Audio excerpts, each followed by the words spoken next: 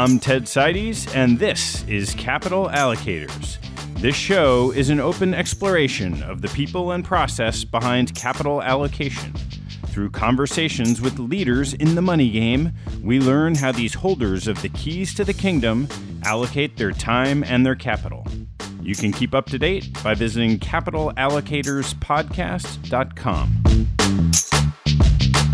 My guest on today's show is Greg Zuckerman, a special writer at the Wall Street Journal and the author of 5 books, including his most recent, The Man Who Solved the Market: How Jim Simons Launched the Quant Revolution. Greg joined the Journal in 1996 and writes about big financial trades, firms, and personalities. He's a 3-time winner of the Gerald Loeb Award, the highest honor in business journalism, and his work has included breaking the stories of the discord between Bill Gross and PIMCO, the London whale trade, subprime mortgage collapse, and meltdown of hedge fund Amaranth. Our conversation starts with Greg's path to journalism and touches on the aftermath of his book, The Greatest Trade Ever, about John Paulson and the subprime meltdown. We then turn to his recent tome on Jim Simons and Renaissance, including the formation and evolution of the Medallion Fund, precarious moments in its history, the human element of a quant shop, differences between Renaissance and other quant competitors, leadership, impacting the world with vast wealth, and why Renaissance has been so special.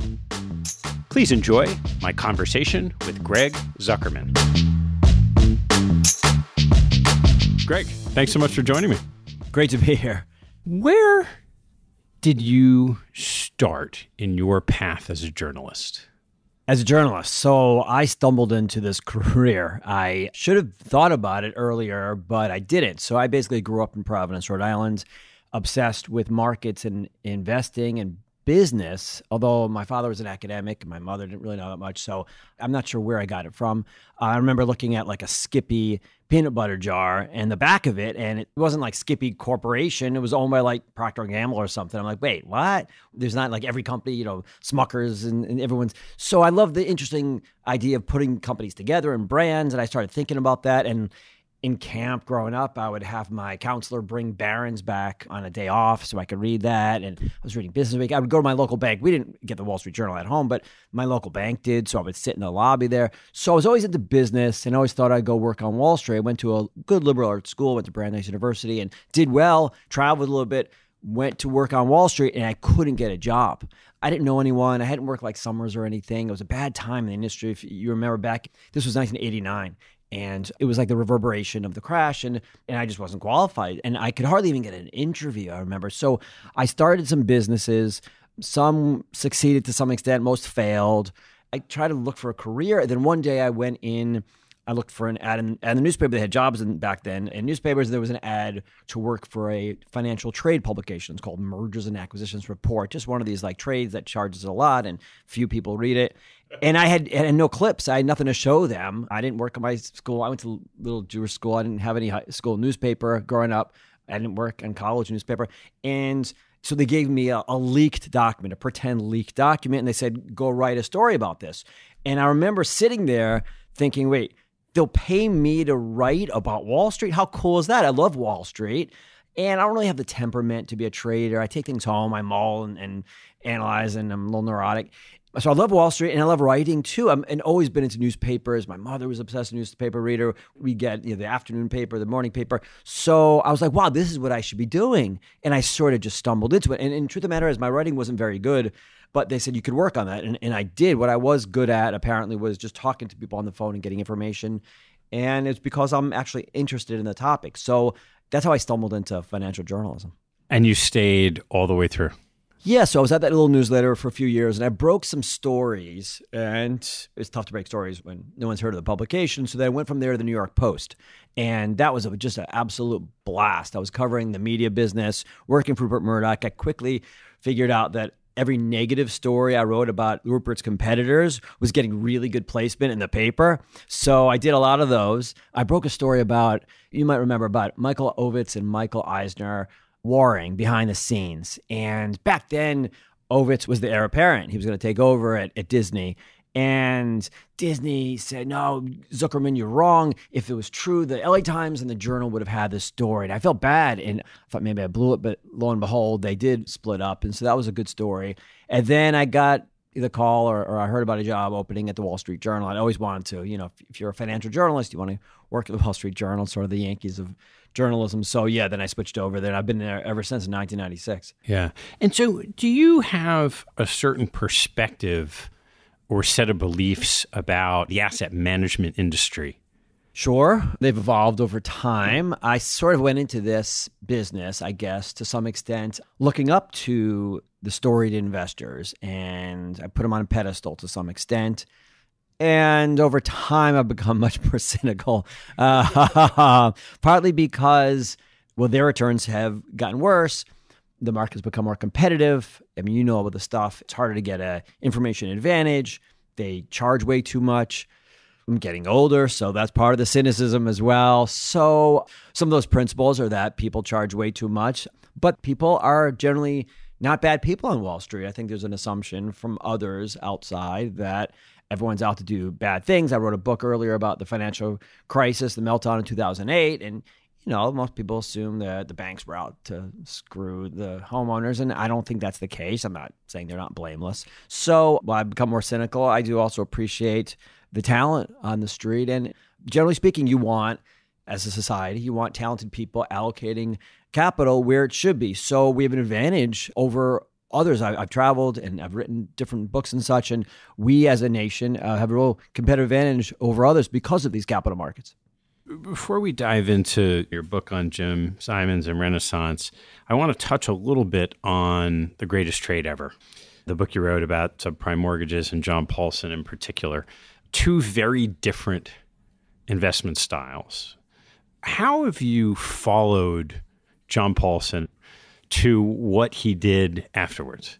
You know the trade as well as anybody. So I've always viewed what John Paulson did as not so much getting bearish about housing. I don't give him that much credit for that necessarily. As you know, there were a lot of people bearish about housing way before John Paulson. So I give him much more credit for figuring out the way to express that bearishness. And if anything, he lucked into the fact that he didn't know much about mortgages or CDS or housing, less than most people. So he got to the trade at the perfect time after other people had been flushed out. So on the one hand, I don't give him as much credit as maybe some other people. Yeah, he made $20 billion over 2007 and 2008, but I don't think he was had this ability to see into the future that others didn't. What I am impressed by is that he was a 50-year-old guy who threw himself into, along with his colleague Paolo Pellegrini, figuring out CDS contracts. And there were a lot of guys on the street who didn't know how to do that, didn't think it was appropriate for them. That wasn't the kind of thing.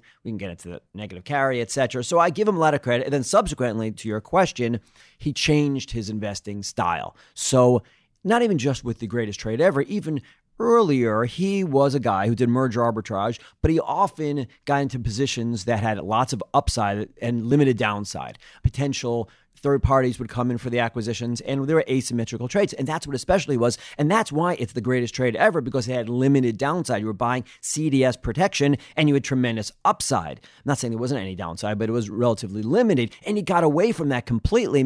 He made the classic mistake of the overconfident investor, too much AUM, and he started doing things like bank stocks and pharma stocks, gold. What are they worth? I don't know, maybe, gold especially. How do you value that? So he got away from making asymmetrical trades. He made the classic mistake of getting overly confident and got away from what he always did his whole career. Do you think in the work you did on that book, there were signs that you might have been able to figure out from his personality or otherwise that he'd be subject to that type of change? At the end, I sort of raised questions about the gold. He got into gold at the end, and what is gold worth? It's hard to put a valuation on that, and that's clearly not an asymmetrical trade. But no, I don't think he's not one of these guys that throws his money around and is comfortable with risk. So it wasn't like there was some telltale sign there of somebody who's going to change his approach, but he's human. So when someone writes a book called The Greatest Trade Ever about what you've done, and, it does pretty well and all that, and people give you all kinds of credit, you start thinking, maybe I can master pharma stocks and gold stocks and and bank stocks. So, no, nothing that in hindsight I could see that suggests that he was going to have poor returns for the next decade. Well, let's turn to someone who that clearly hasn't happened to and certainly may not, just because of this terrific book you put together. Why don't we start with your perspective on Jim Simons and his path through his career? Sure. So Jim Simons is a fascinating individual. Even if he had never invested a dime in the market, I would argue he's still worthy of a book, because before he started trading full-time in 1978, he was one of the most acclaimed mathematicians, especially as a geometer over the past 50, maybe even 100 years. His work today still gets citations all the time. It has impact lots of areas, physics, elsewhere. And he's just an interesting individual. He broke code for the government. So I'm skipping around here, but basically grew up middle class, Boston suburb, got a PhD and at Berkeley in mathematics, went to MIT before that. Then he taught at MIT and Harvard. And he's an interesting guy because on the one hand, he's a mathematician and later he's a quant, so he can do that side of things. But he's also got these interests and passions in the real world. Unlike many of the people that I dealt with, and I did a lot of research for this book and talked to all kinds of mathematicians from back in the day, and they kind of looked down on him when he said, in 1978, I'm going to quit academia to go trade. But Simons doesn't care, and he didn't care what people think then and today. But more importantly, he's unique because, again, he's the academic, he's a quant, but he loves money, and he's not ashamed of that whatsoever. He always was kind of looking to trade on the side and not so much interested in business. He really didn't care about business and how companies worked and why Skippy is owned by Procter & Gamble or whatever, like I was. But he does like money, loves money, and he loves the real world. And he's a guy who you can have a beer with, assuming you can deal with the smoke in your face, like I did. He's Jim Simons. You don't tell him to put out his cigarette. So to me, he's a fascinating guy. He deals with people well. He manages well. We can get into it. But he's I think that's part of the reason why the returns have been so ridiculous, is that he's a unique breed. He could do both, the quant side, the mathematics side, but also the personal and relate to people and manage people. So let's walk through a little bit of the history of the Renaissance Medallion Fund. First, basically, he starts trading and he has the sense that there's some structure in the market. And it's probably just an instinct on his part. He's a scientist, and that's what they're trying to do. Look for structure beneath the surface. When everybody else sees chaos, look for some patterns. And he thought there were currencies. It was really currencies early on. And he thought he could find some patterns and make some money. And for years, he went back and forth. He would hire these top name mathematicians, somehow persuade them to join him. I mean, they weren't people that cared about trading, didn't care about investing. Their own spouses were the ones doing their personal investing. They didn't really care about getting rich. My contention is once you get there, you want to get rich. But first you got to get them in the door. And so Simons would do these things like, just come over once a week and help me out on this problem. And that's how he would do it. But it would appeal to their intellectual curiosity and present it as a challenge, mathematical challenge and others. So yeah, early on, he wanted to be a quant. He wanted to develop models, but early in their tenure, he was working with a guy, Lenny Baum was a really famed mathematician, even more famous than Simons. Baum-Welch is a famous algorithm. And they developed a system, an automated type system, early trading model, and it cornered the market for Maine potatoes. It was just one example. They messed up. They couldn't get it done. And he became a macro trader, not unlike everybody else, picking up the newspaper, trying to anticipate the news. He hired this young economist as a consultant named Alan Greenspan, and he had his red phone that went off when news broke, and they would try to beat everybody else in trading kind of thing. And it left him literally sick to his stomach. He couldn't take the ups and downs. He felt like a dope when he lost money and a hero when he made money. And then he came back and he said, let's see if we're mathematicians. Let's see if we can figure out this mathematical approach, developing algorithms. I mean, and we're talking the mid and late 80s when no one was talking about predictive algorithms. How much capital were they managing back then? It wasn't much. It was maybe about $50 or so million, if that.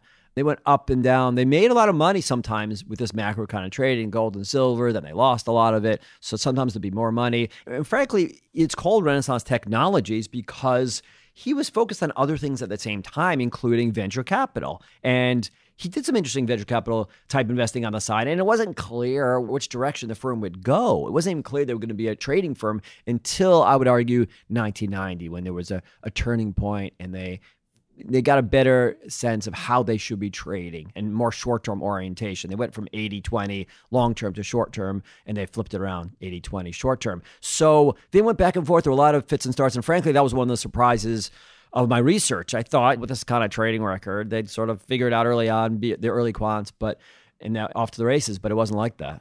And how short-term was short-term for them back in 1990? What's interesting is it wasn't so dissimilar from what it is today. We're talking on average about 2 days, and people lump them in with high frequency, and they're not, but it's not to suggest they do it as they do it back then, but we're talking a few days on average, sometimes less, sometimes more. Moments to months is how they say it internally today. And it wasn't so dissimilar back then. What was the process in the early 90s for gathering data? They were unique in that Jim had a sense that data would be important. And this is way before big data and that whole theme. He would send people literally out scouring books, world books, the Federal Reserve's, their basement, jotting down information. And the data back then was all pricing data. Later, they added other kind of stuff. What they were doing wasn't so different from technical analysis. I mean, we all sort of poo-poo and we kind of look at it as alchemy and hocus pocus, but they saw themselves as maybe more sophisticated, more scientific approach to technical analysis in that they were looking for pricing patterns. They thought if they had data, and at this point they were doing commodities, they were doing bond futures and currencies. If they had better data and cleaner data than everybody else, then they could find more reliable repeating price patterns. And again, cleaning data. Who was cleaning data back then and who cared so much about it? And it was partly Jim Simons, but it was also his colleagues, this guy Sandor Strauss, who was maybe one of the first early data scientists, you can really argue. And that was really even in 1985, his passion was to collect and to clean data. Even when Simons and other people weren't telling him to, he was focused on cleaning it. So in those early years, there probably weren't as many people. You had Bar Rosenberg back then. There were a few other quants. There weren't as many people doing it. Was it their mathematical modeling in the early years plus this data that was just an advantage, or were there also these kind of special insights that we may not know what they are, but were present back then? There were other people like Ed Thorpe doing it as well. You have to give those people credit, but Simons and his colleagues were quite early. And Henry Laufer was the key guy. So he was a mathematician, a very quiet, humble, really super smart, well respected and almost acclaimed in that field. And he's the one who came up with different approaches, things like days of the week, comparing what trades worked on what days of the week, what patterns are out there. Do you get in Friday before the close and get back out Monday? Sometimes you do, sometimes you don't. Which markets do you do it? Correlations between different things like gold and silver. During the day, they started looking at the day in different bands, and they started with the larger bands. They got all the way down to 5-minute bands. So does the 30-second band on a Tuesday usually go up in this investment while the 34th goes down? And they were looking for patterns that most others couldn't figure out, and that's partly because they were mathematicians who had a sense for the structure and developing models that could, on their own, eventually do trading. So somewhere along the way, it's working and it's sort of reaching the bounds of capacity. And there's this inflection point where they say, we need to figure out the equity markets. Yeah, it wasn't really they, it was Jim. So basically in 1994, they were doing well. They were managing about $700 million at that point. And for a while, we're talking 1990, 1991, they couldn't raise money from people. They were seen as black box. He's out in Long Island, Jim Simons. Didn't really have a great track record, or at least a long track record. Really, 1988 is when they started the Medallion Fund, and 1990 was a very poor year, a down year. So they didn't have a long track record. This approach wasn't very popular. But Simons kept with it, and they started figuring out commodities and currencies and bond futures, but they could not make equities work. And so, again, in 1994, they're managing about $700-800 million, and people at the firm were satisfied. They were making nice money, but it wasn't enough for Simons. And people around him wonder why. There's a thesis, a lot of people close, family members and others, that he wanted to be really, really rich. And that way he could impact society. and eventually he would impact society. So they had this sense it wasn't enough. Being wealthy wasn't enough. You wanted to be uber rich, really super rich. And the only way to do that was with equities, because there's a limit to some of these currencies and commodity markets, soybeans and such. It's just so big your AUM can get. And Simons knew we have to figure out equities if we want to be really big and billionaires, et cetera. So that was really an interesting challenge for them, and they could not. They spent a long time figuring out equities, and Simons almost pulled the plug. He gave his guys 6 months, and he goes, guys, that's it. We're going to pull the plug. I'll give you 6 more months. And was there anything that you picked up that happened for the guys who really figured out equities at Renaissance? Well, it took outsiders. It took this group of individuals from IBM, Bob Mercer, who went on to fame and fortune as a big backer for Donald Trump and the hard right, and his colleague Peter Brown. And they too weren't really focused on getting rich at the time. They were just at personal turning points in their lives and needed something new. And he came over to work with Simons, and they were tasked with figuring out equities. They had earlier brought over a guy named Robert Fry, and he was a Morgan Stanley veteran, and they had made some progress. It was almost like they had, on paper, their system, their equities trading system should have worked. It seemed to be a system that was quite promising, but when they applied the trades, it never did. And they were getting quite frustrating, as I suggested. Really, the key was this younger, really unlikely programmer named David Magerman, who was on his last leg. He had messed up over and over again at the firm. No, he was really unpopular for a lot of good reasons. And he was up late at night trying to figure out what the problem was, and he found this glitch. He found a screw up on the part of Bob Mercer, who was a super duper programmer, but he had messed up. There's a number that wasn't updating. It was an S&P 500 number that was static, and it was really more their hedging and their offsetting trades, and it just was messing everything up. And Magerman's like, hey, boss, I think you messed up here. I think this number should be updating, and it's not. And Mercer acknowledged he screwed up, and they were off to the races. What was it about the way they were investing in the equity markets that worked? I think the answer is that they invested then and also today in a very different way than most everybody else.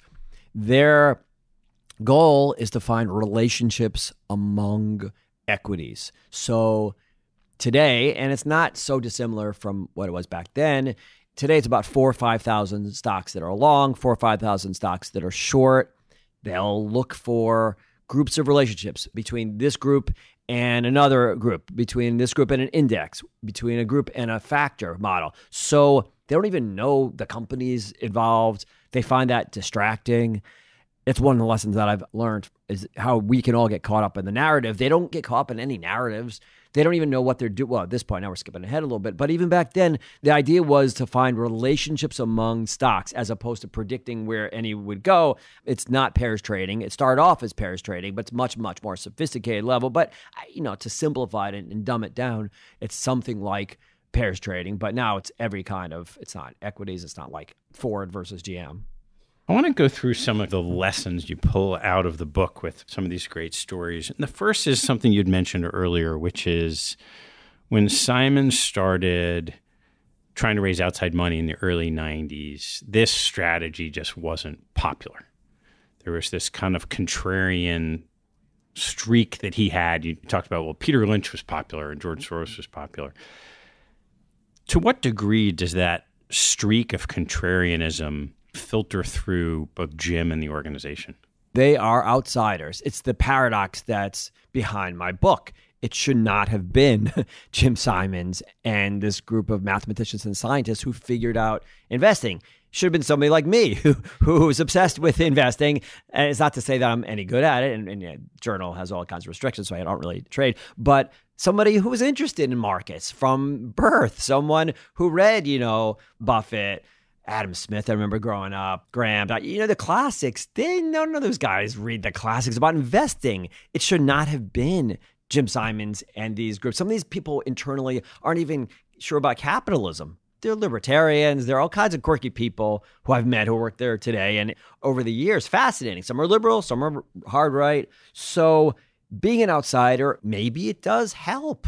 And maybe this different approach, you needed to have a different approach. I mean, it's true of all my work. I find that all these outsiders time and time again succeed. I wrote a book about the energy revolution, and it's called The Frackers, and it should have been BP and Exxon and all those guys that found all the oil in this country. It wasn't. Those guys had given up on America. They were offshore in Asia, and it took some unlikely characters. And John Paulson was unlikely. He was a merger arb. He's the one that made the most money on the mortgage meltdown. The guy didn't know anything about mortgages. He owned a home or two over the years. So maybe I'm just drawn to those stories. I don't know. I'm a little bit of an outsider myself, you could argue. So yes, I do think, getting back to your question, I do think it helped Simons. He doesn't hire from Wall Street. He never has interest. If you worked on Wall Street, it's hard to get a job there. And that helps because when they leave, people don't usually go to Wall Street. So I don't know I think he stumbled onto this. I don't think he did this intentionally, but it helped keep their IP secret because you make a lot of money at Medallion, at Renaissance, and then you're not going to go work at D. Shaw afterwards. You go retire and buy an Alps or something.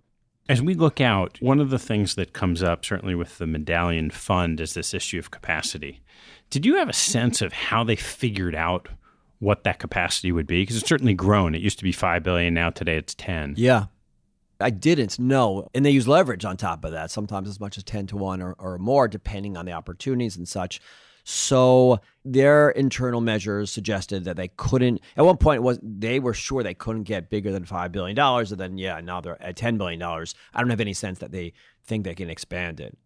And what's happened with Reef? I know when it first started, it started at a tough time. It's going to be the first $100 billion fund. Money was rushing in, and then that just stopped. Yeah, early on, people were just throwing money at that thing. And I have some, I think, funny scenes in the book where people didn't really care about Jim Simons smoking in their face. This was a... Well, why don't you tell the story that Robert Wood Johnson... Oh, really? Yeah. So there was the Robert Wood Johnson Foundation. They're dedicated to health care and improving the nation's health.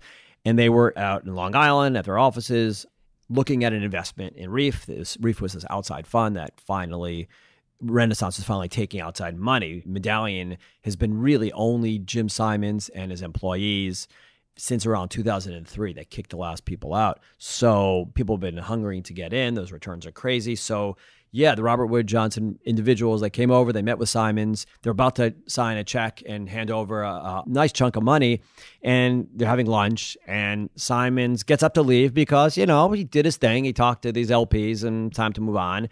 And of course, he's smoking. And the people internally in the room are a little uncomfortable. Who smokes anymore? And this is back in 2000, I think 6 or 7, but even that, you don't smoke indoors. And Simons doesn't really care. He's 81. What does he care? And he looks around and there's nowhere to ash. He's got to put out his cigarette somewhere. And he sees this big, beautiful cake in the center of the table. And he's Jim Simons. He's got to put a cigarette out somewhere. So he buries that cigarette deep into that cake. And he's like, all right, see you guys. I'm out here. And he walks out and everyone's aghast. It's sizzling. It's literally sizzling right in front of them, this cake. There's cigarette buried in the cake. And the Renaissance employees, the salespeople, they were like, oh, we lost this huge contract. Why would the Robert Wood Johnson now give us any money? He just put cigarette right out in front of them. It's sizzling in their face. And yet they did because it's Renaissance and Jim Simons and everyone wanted a piece of it. And that was 2007. But then as you suggest, right away, that fund hit real problems, the refund. And it took a few years before they turned it around. But in the last bunch of years, I'd say 5 to 7 years, it's been fine. It's been steady. It's outperformed its benchmarks. It's not anything close to the Medallion Fund. They're a key fund, which again is 66% a year. But Reef does a nice job in terms of volatility and returns, and they're pleased with it. So they've ironed those problems out. The other piece of it is it's easy to look at Renaissance today and say, man, these guys created the ultimate money machine. They're cranking out returns year in, year out, returning the capital. There are a number of instances you walk through in the book where the business itself, the investment model, was just at a precarious point. So you mentioned like Jim giving the team 6 months to figure out equities, or he's going to shut that down. And then he said if he shut it down, it probably is a much smaller fund. And the equity model being this like problem in the code. Where are the other examples that you saw of, Renaissance easily not being able to be the subject of this book that you wrote? That was one of my fears writing this book. They've got these returns 66% a year before fees, only 39% after fees. Yeah, after their 5 and 44 fees. So my fear was, where's the drama here? Where's the tension?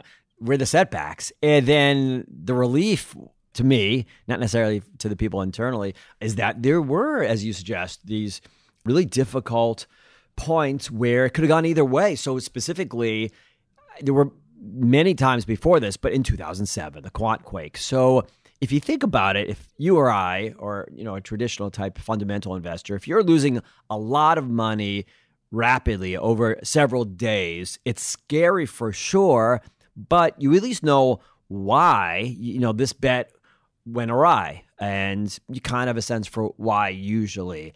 It's scarier when you don't know why you're suffering remarkably dramatic losses, which is what happened in that August period. And one can say, well, yeah, okay, it was just like a week, so big deal. But that's not how it felt internally, because again, they were losing hundreds of millions of dollars suddenly for no apparent reason. It happened also in 2000 when the NASDAQ had that turn. They didn't know why they were losing money. It's a scary feeling to be suffering so much, losing so much so quickly. You think it could be, that's it, we're done.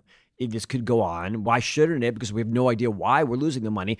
And that's partly because machine learning is at the heart of the firm in modern times, and they were making trades without realizing why they were making the trades. The system teaches itself, and then they had to figure out what the problem was. They went back and figured it out. And Simons, when he gives speeches, he talks about the key is they never override the model. And they don't usually override the model, almost never do. But as I write in the story in the book, there are times when Simons has stepped in and said, guys, we're taking off risk here. We're not putting on these trades. And people internally get pretty pissed off.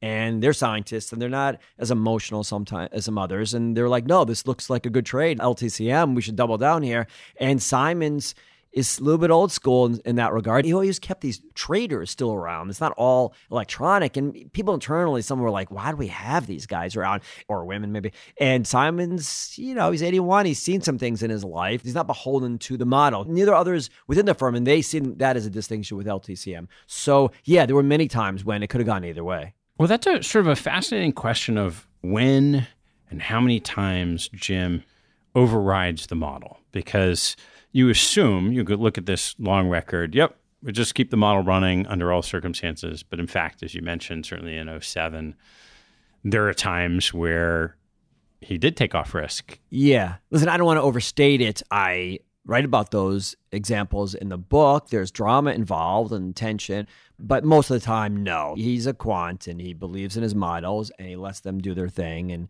that's the ethos within the firm as well. There's been this interesting question. It's not hard to read the book, certainly from outside the industry, and say, wow, these guys are different from almost everybody else.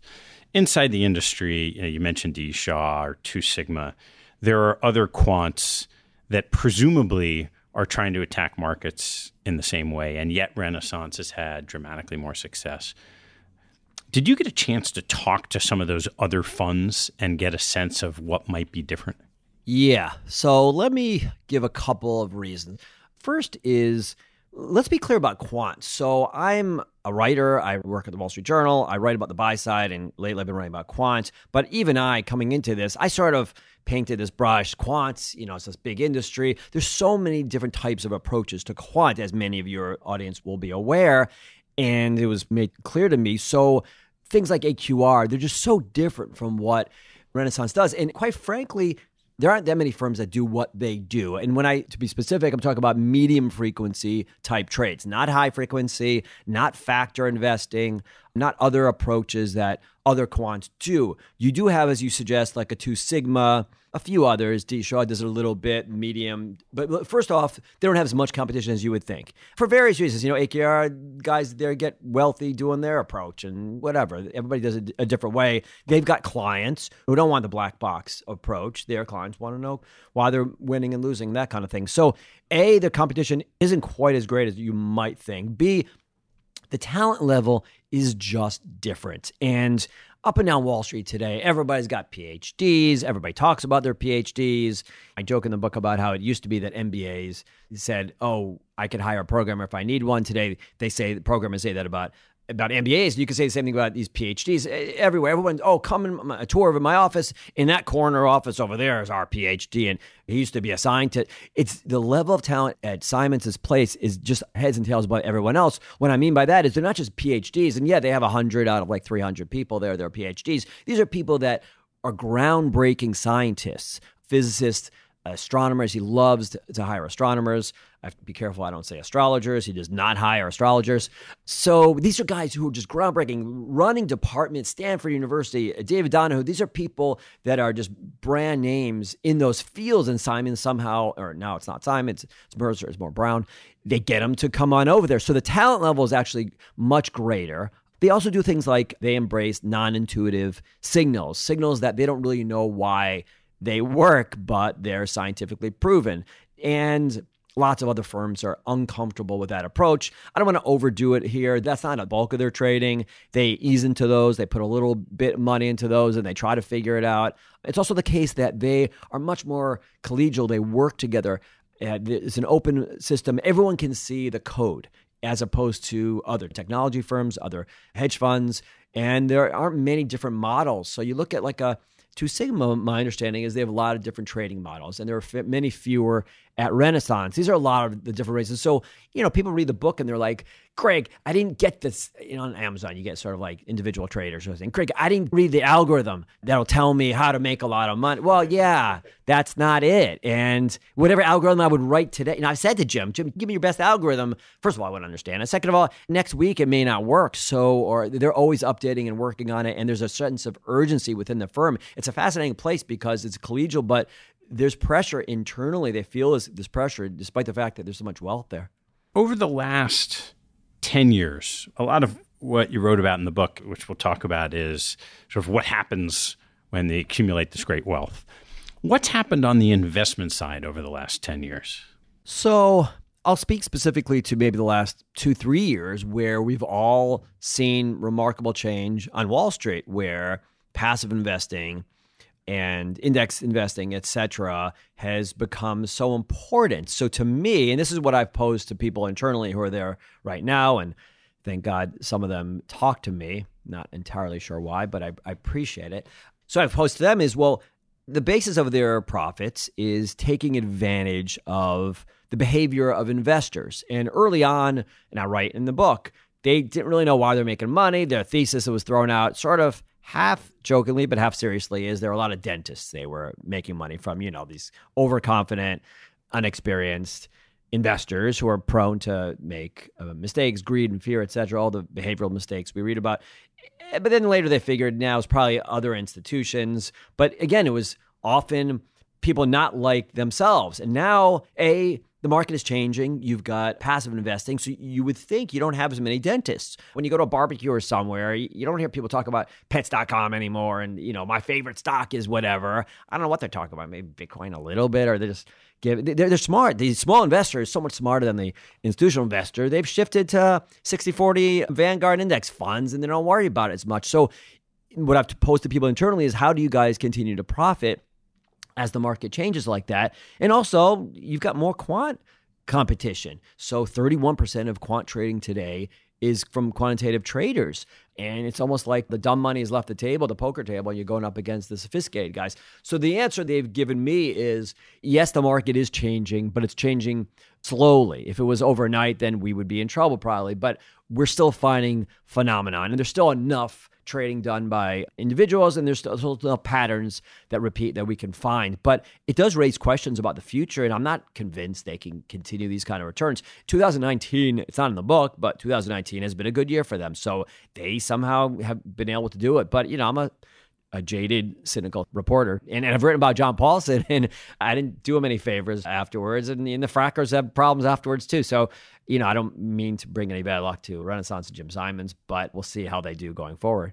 What kind of a leader is Jim?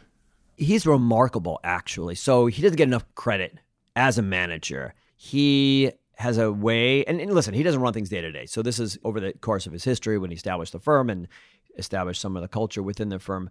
But he motivates people in a remarkable way. He knows how, and this is even going back. So I write about how he started a department, the math department at SUNY Stony Brook, and he recruited from all over the country. He got this guy, Jim Axe, who was a Cornell, the youngest tenured professor at Cornell, and he somehow got him to leave to go work at Stony Brook. Back then, no one cared about Stony Brook. And it's similar at the firm where he's able to attract talent, and he knows what motivates people. He knows some people want an intellectual problem. Some people want to work with colleagues on something. He knows how to get to them.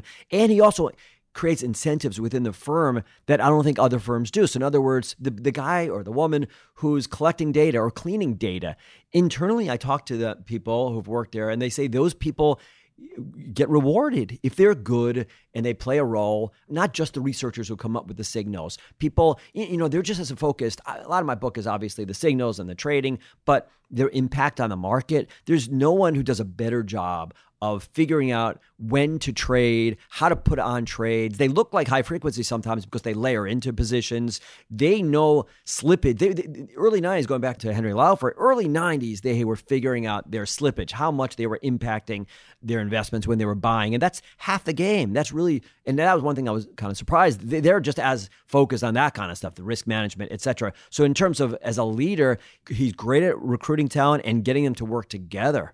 When Mercer and Brown came in and cracked the code on the equity market, it seems like the perception is that Jim is the brains. You've described it as he's this great leader and manager of people.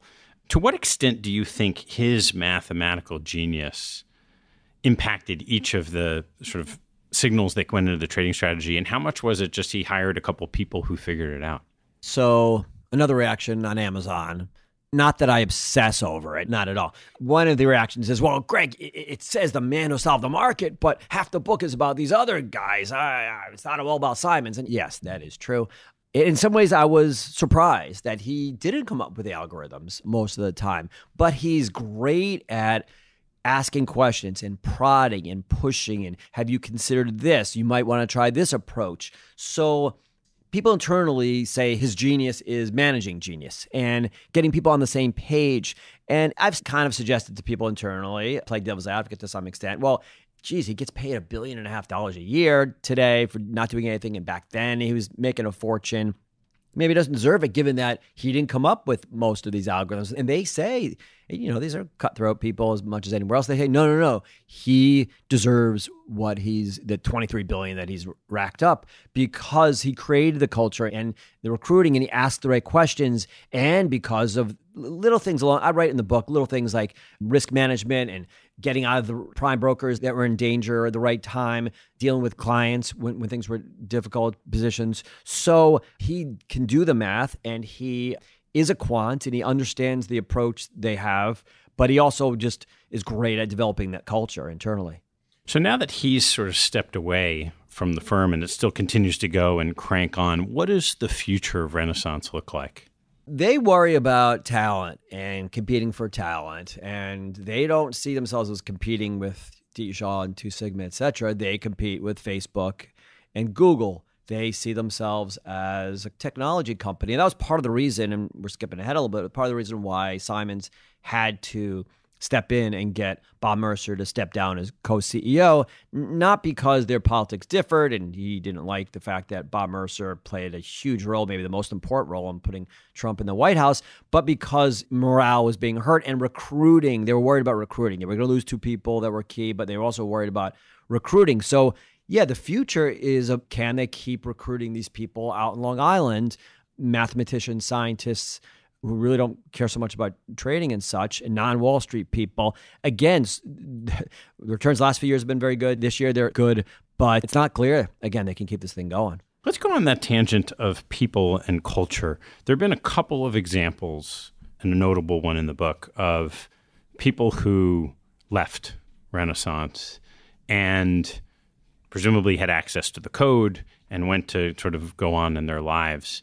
What was your perception of, on the one hand, you have this collaborative teamwork approach, and on the other hand, there's one guy in particular who, when he was there, was pretty disruptive as a person, despite being a very talented mathematician and additive to the business? So until the early 2000s, it was still a relatively small place. fewer than 200 people. It's a crazy thing. I mean, they're making so much money. Today it's over, if you add it all up, it's over $100 billion over the course of their lives, $7 billion a year before everything. It's crazy. And yet, even today, it's only 300. But back then, it was under 200 people. So it was relatively small. And then they started expanding, partly because they started these outside funds, Reef and others. And I get into why. I would argue that it was partly a distraction for Jim. He had lost his two sons tragically and needed a distraction of his own. He also needed to keep some of his new talent occupied. They were making a lot of money, etc. I get into it in the book. But yeah, at some point, they brought in outside people, a lot of foreign computer scientists and others, even some people that had worked on Wall Street. And it did lead to tension, it lead to problems. I would argue that the culture isn't as collegial as it used to be, but it's still as collegial as anywhere else, probably more than other places. And frankly, it's bigger now, 320 or so, 330 people. So it's hard to be as collegial as when you're much smaller, 150 people. So yeah, things have changed, but I would still argue that they've got a unique culture where even a junior person can see their code. It's a remarkable thing. Even other companies like Google and Facebook, my understanding is that there are corners of the code that only the founders can see. I believe, I've been told that. I don't know if that's the case. At Renaissance, it's so different. And as you suggest, there's a huge danger. If a junior guy can see their IP, he can walk out the door. And again, I don't think Simons was conscious about this. He lucked into it. So he had good fortune, but because they make so much money and because these people aren't from Wall Street, they don't have much incentive. If you have made a lot of money and you're more interested in academics or maybe changing the world, doing some philanthropy, why are you going to go work for D.E. Shaw? What's the point? And yes, so it's happened. I write about it here and there in the book, but it's rare. So then there's the other side, which is, yes, they've made these extreme amounts of wealth and as a result can spend it and do things that impact the world, as you mentioned Jim originally wanted to do. Why don't you walk through how that evolved, particularly with Jim and Bob Mercer? The first half or 2/3 of the book is Simons and then how he and his colleagues made a lot of money. But then the last part is what they did with it.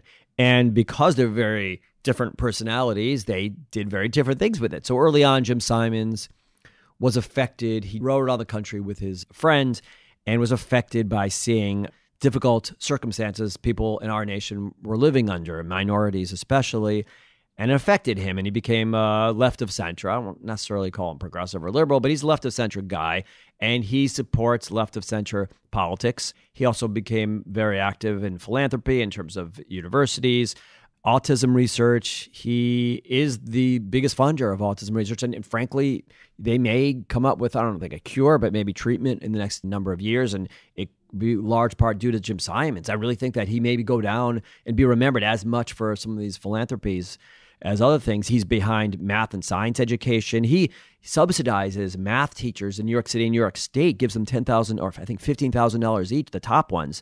And so that they don't leave to go to private industry, places like Renaissance. Well, irony there. So he was doing that kind of stuff, but others had other passions. So Bob Mercer, who became the co-CEO of the firm, is a conservative guy. He believed that an outsider was needed in terms of winning the GOP nomination in 2016 and in terms of changing the country. So first he got behind Ted Cruz, and then after his daughter Rebecca had lunch with sandwiches and salad with Ivanka Trump, they switched their allegiance to Donald Trump, and they saved the campaign because it was floundering during the summer of 2016. We remember the whole Billy Bush incident and such, and Rebecca Mercer went to Donald Trump personally at a fundraiser and said, you've got to hire these two individuals that work for us, Kellyanne Conway and Steve Bannon. And that they really stabilized and saved the campaign. And he got behind other kind of causes too, stopping a mosque around 9/11. I supported Brexit. So Bob Mercer became a really interesting guy. And yeah, when you've got billions at your disposal, you can have impact on society. And some would argue too much. Even Simons and Mercer, both of them, you could argue they shouldn't have this kind of impact. But that's where we are in the United States today.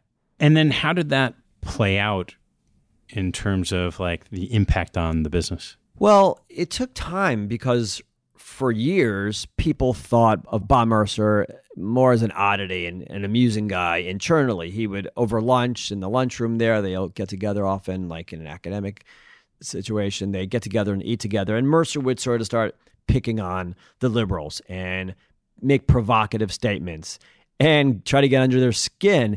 And usually he was good-natured and he didn't mean anything by it. But over time, it became more difficult for people to take. And when they realized he was not just an amusing, sometimes difficult right-wing guy, he was actually funding some causes that no one believed in. And it's an interesting group because you've got, I think I said it earlier, you've got left-wing people, right-wing people, libertarians, all kinds of people internally. And yeah, slowly but surely morale was being hurt when it became clear what Bob Mercer was doing in terms of funding some of these hard right, Breitbart. So there are all kinds of really bad, or some would say bad causes that people internally were uncomfortable with. And yeah, they became more uncomfortable with Mercer, and it got to the point where Simons heard about it and he was worried about morale, and he had to, and I write about a scene in the book, he had to go to Mercer and say, you got to step down, not necessarily leave the firm, but you can't run the firm because our morale is getting hurt and we're worried about recruiting. So there's always this key question of, will we ever know how they've done what they've done? So the people there, the 330 people, may have access to the code. But you have this guy who's an educator by heart, who's turned to crack the code on the market. Do you think at any point in time, as a book in his will someday, there will be a better understanding of what actually they done, even if it's only the competitive quants who can understand it? See, my argument is that there's no secret. It's a group of advantages they have over everybody else. And I do write in the book about things like how they hide their signals, they trade in ways where they try to make what they do hard for others to follow. They have a different understanding of trading and the relationships among equities and such. So I understand this need or this desire for like some huge, big reveal as to why they're so much better. But I don't know, when you talk to people internally, they do have signals that go back, that are tried and true, that they think are going to continue to work. And they hide those signals and they try to trade in a way that people can't pick up on. And I'd love to hear more details about that. And I get into it a little bit in the book. But I still think it's sort of these small, important advantages in terms of the talent, in terms of the management, in terms of getting people to work together, in terms of the importance of data. And they do have better data than everybody else. People are catching up. It's not as much an advantage anymore, but they've got stuff going back to the 1700s that's accurate and gives them patterns that people don't necessarily see. So in terms of people giving stuff away, no. I mean, Simons didn't want me to write this book. Even a few months ago when we were like at the printer, he legitimately kind of asked me, hey, do you have to write this book? Our last meeting together, do you still have to write this book? So he might do something of his own someday, but I think it'd be more his approach to philanthropy and things like that. He ain't going to tell you his best signals. And how's your relationship evolved with him? It's complicated. Listen, he's been really generous with his time with me. We spent over 10 hours together. We'll email and he'll correct things, but that's usually things he wants to talk about, and that's not usually Renaissance. It's his more recent endeavors, his early endeavors. So for a long time, he wouldn't talk to me. I got him to eventually sit down with me. We spent a number of sessions together. He's still been friendly and generous with his time, and I think he's fine with the book. He likes the book. Apparently his wife likes it even more, I've been told. But it's complicated. Listen, they signed 30-page non-disclosures internally, so it's weird for him to be talking to me. And all things being equal, he doesn't need the fame, and he's got the fortune. So what does he need a book for? So we have a complicated relationship. But I have to give him credit. He did really help me in a lot of different ways.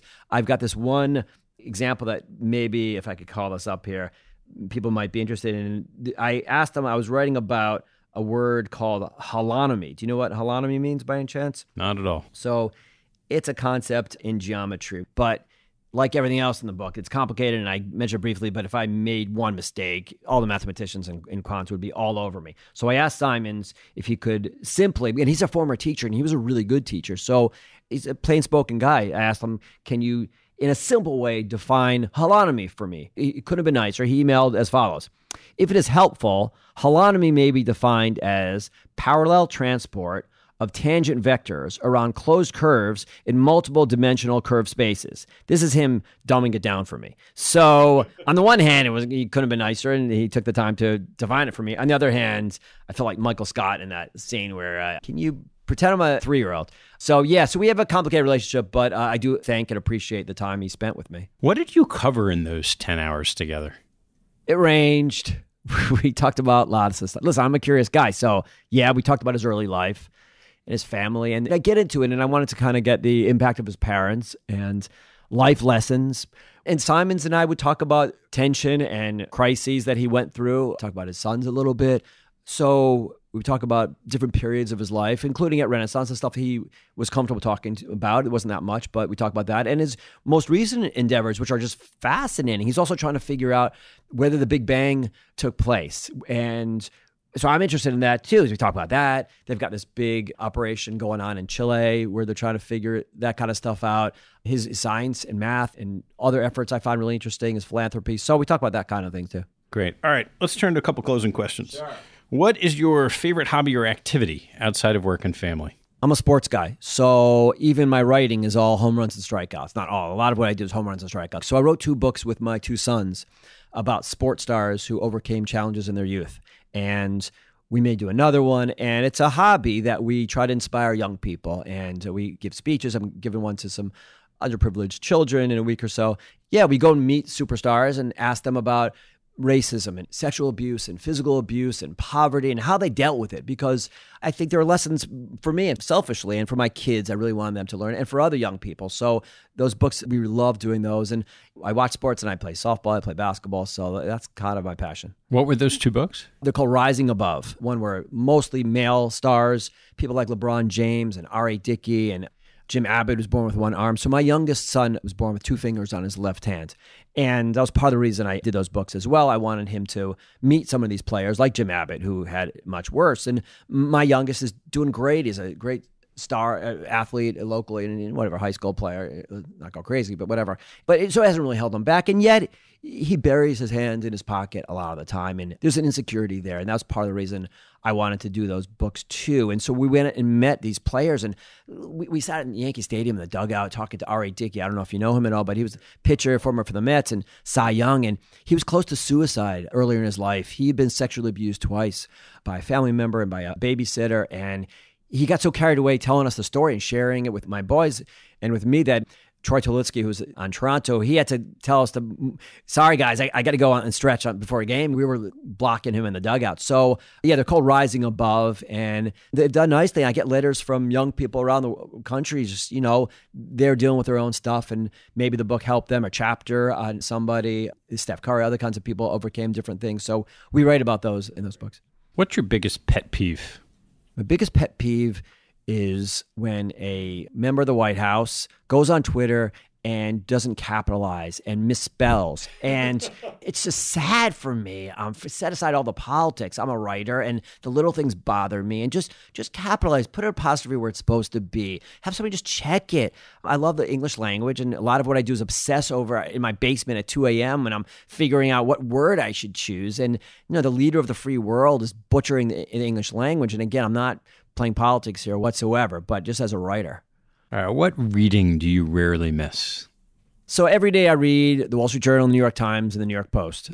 So those are my go-to. I'm a slow reader, so I've got piles of newspapers I'm always carrying. And then I'll use Twitter a lot and print out and read recommendations from other people, places in Washington Post and such. But those are my 3 go-tos every day. All right, and so outside of reading stuff on Twitter, how do you use social media?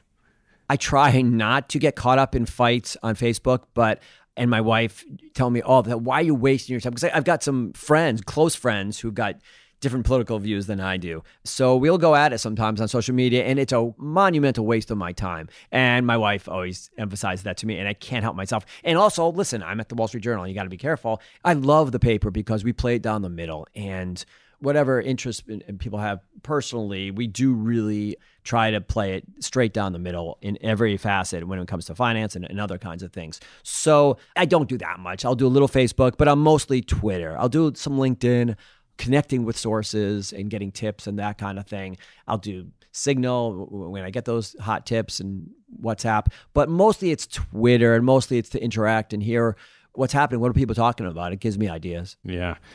What teaching from your parents has most stayed with you? So my father taught political science for many years, and he was a great writer, and he helped me cut and trim my writing. He was always slashing words and sentences and paragraphs and stuff, and trying to narrow and focus my writing. So in terms of professionally, my writing, I would say that in terms of a lesson. And my mother was an obsessive newspaper reader, and that got to me. And just in terms of life lessons, it's all about family to me and prioritizing and community. So I guess in that regard, they left an impression on me as well. Okay, amidst all these conversations with these brilliant mathematicians and others, as it turns to you, what life lesson have you earned that you wish you knew a lot earlier in your life? So I stumbled onto this thing, but I tell young people all the time to try to find some competitive advantage. And so I've got a competitive advantage to the extent that I love finance. There are a lot of people at Wall Street Journal that are smarter than I am and better writers, but there aren't that many that love finance like I do. I happen to love investing. And I think when I talk to people about it, they sense that. So that's sort of my competitive advantage, that I'm in a place where more than others, I'm not in any way denigrating my colleagues. They do an amazing job, but that's my niche. My niche are investors. I love to talk to them about investing. It happens to be my passion. So I've got a competitive advantage. I remember the guy from Freakonomics, one of the two, gave a speech about his father, who was a doctor, and he was the world's expert in some gastrointestinal embarrassing phenomenon of some kind. And yet he was flown around the world and made a lot of money. That was his niche, his competitive advantage. So to the extent that one can find something that you're just a little better than others at, I think it helps. It goes a long way. Greg, thanks so much for taking the time. Great to be here. Great to be here. Congrats on the book. Thank you so much. Thanks for listening to this episode. I hope you found a nugget or two to take away and apply in your investing and your life. If you'd like what you heard, please tell a friend and maybe even write a review on iTunes. You'll help others discover the show, and I thank you for it. Have a good one, and see you next time.